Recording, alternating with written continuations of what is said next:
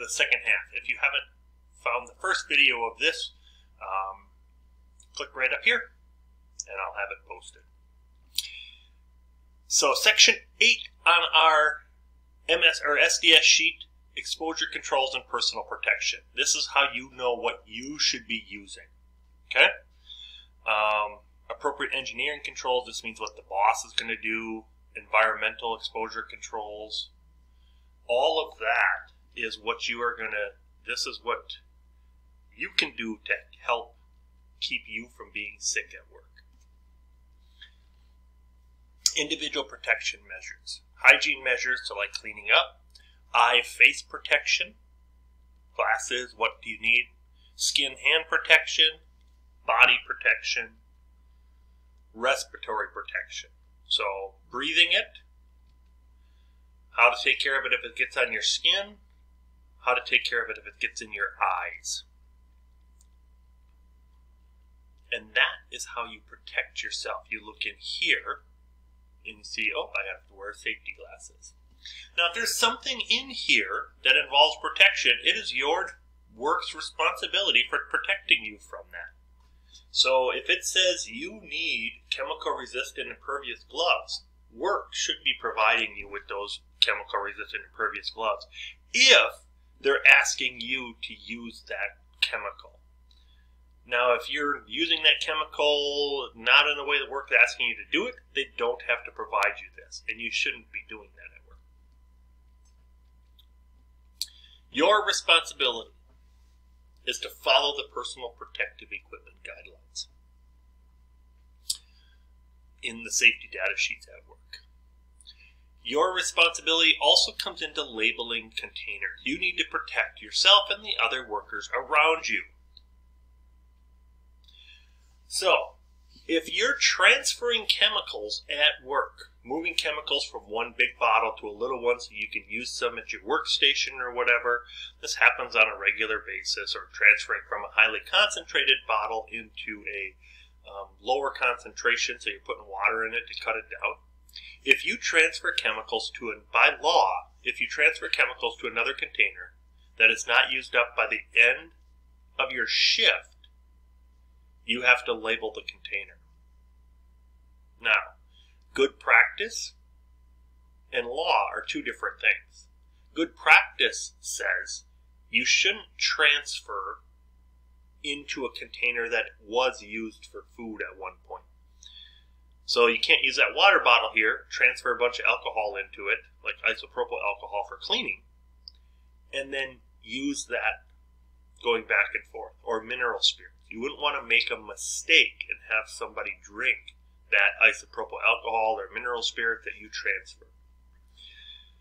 If you have to use a food container, remove the label and label the bottle immediately. Again, that's not law, but it's good practice to keep people safe at work. Here's how you go through labeling. So, there are stickers that are like this that are made. Okay? So you just take one of these stickers, you put it on. These come from that globally harmonized system of all those pictures. We just put an X on the pictures that we want to see. But the first thing we do is put the product ID, what it was. Minwax stain. The second thing is we go to label or section 2 and we grab that signal word. Danger. And we put an X in the danger for the signal word. And this is doing two things. It's teaching you how to fill these out and teaching you how to read them. Next thing, GHS pictograms, fire, health, exclamation point. Fire, health, exclamation point. Last section is section 16. Health, flammability, physical hazards. Material, or Hazardous Material Information System, USA. Health, flammability, physical hazards. So if we go, health, flammability, physical hazards or instability is 0 there. If I don't have an instability there, That's where I put the 0. And that's how I go through labeling, creating a label for work. And hopefully this finds you finishing out all that. Let's go through a quick review.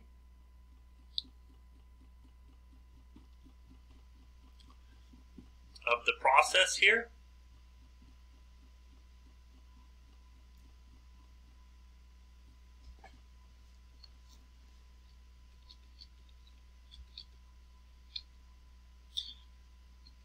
Remember, it's your job to be responsible at work. Don't do that kind of stuff. Mallory has lifetime injuries because of it. OSHA, Occupational Safety and Health Administration, because they make laws. It was created by Richard Nixon on December 29th, 1970. Not that long ago. And then it came into chemical hazards. So that stuff was for physical hazards, and now it's chemical hazards. There's federal OSHA that has hazardous communications and SDS sheets. They set that up. And then Minnesota OSHA added employee right to know. Federal OSHA does the big stuff. Minnesota OSHA added employee right to know. You have the right to know which chemicals you're working with. So again, that came off those TV ads, people getting sick yet from Roundup, mesothelioma, all that.